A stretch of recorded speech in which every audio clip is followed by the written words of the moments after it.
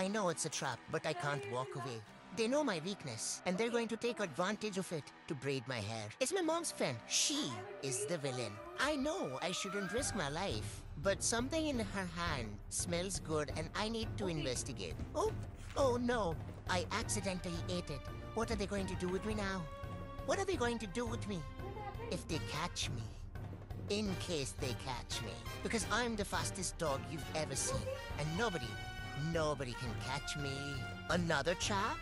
But don't they know I'm the master trickster? I hide my face in shame as I have succumbed to my weakness, and now they're braiding my hair.